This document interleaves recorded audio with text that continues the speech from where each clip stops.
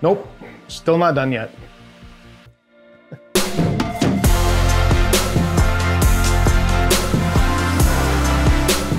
So what I'm waiting on is, I don't know, 2 of these from Singularity Computers. Daniel had sent out some parts for me, and what he sent was 2 of these, which is awesome, amazing, but I had really wanted to switch over and try the Protium 2.0, and the reason why is my old pump tops, and I'm going to zoom in on these things here for you here in a second. If you look real close here, and you can't see it on this, I know, it's all cracked all along here, the front of the pump top, the whole thing. And unfortunately, you need to get those replaced. Now, Daniel gave me a really interesting explanation as to why these happen, and it's tolerances and temperature when they're being formed and all of this stuff, and it's pretty interesting actually. But unfortunately, it caused me to have to replace them. So I wanted to go to these.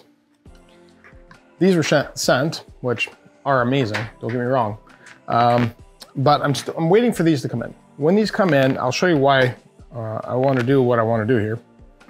And then I'll show you the challenge I just realized I'm coming up against. So let's zoom in here, and I'm going to show you a couple things. So with these, I had these mounted basically right in here, so they sit just like this, which was nice because it gave me room over here. And what I'm finding out with this, because I bought this one just to try to figure out what I was going to do if I didn't know when I was going to get them from Singularity, is this right here is pretty tight up against this. I have to decide, do I want to go ahead and try to route my tubing around it, which I could do. I mean, it's just a bend of down, out, and in, or, and obviously it just makes that stuff a little more difficult. Or do I want to go ahead and go back to this? I think I want to try to go with this. They have this really nice ring on the back side, gives a little bit more RGB, which is interesting. I really like the layout. I think it looks really different. And honestly, once these parts get here, having Daniel send these out the way he did, I would feel like a horrible human being if I didn't end up using it. Now, obviously I could use it in a different build, but the whole intention was to put it in here. Everything would look really clean. Gives me a different option for porting in and out for the my lines. I don't know what I want to do yet. So that's the conundrum I'm up against.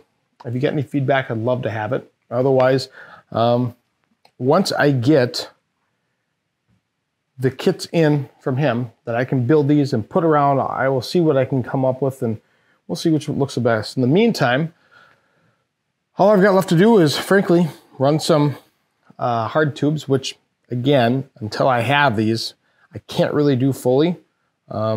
I guess I could kind of around the one side just flop the switch the top tube in and put that on the longer tube, I should say. But until I have that, I really can't do much. I've got the back pretty much cleaned up, but I can tidy that up and just get it ready to install these, get the pumps in or the coolant in, and get going on it. So we're going to see what happens here.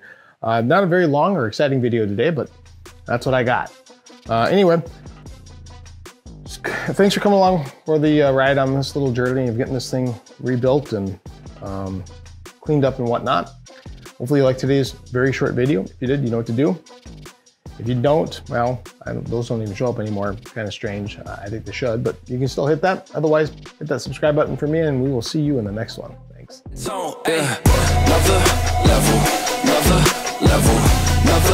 level, we ain't never settle, nah, level up, watch me level up, watch me level up, watch me level up, another level.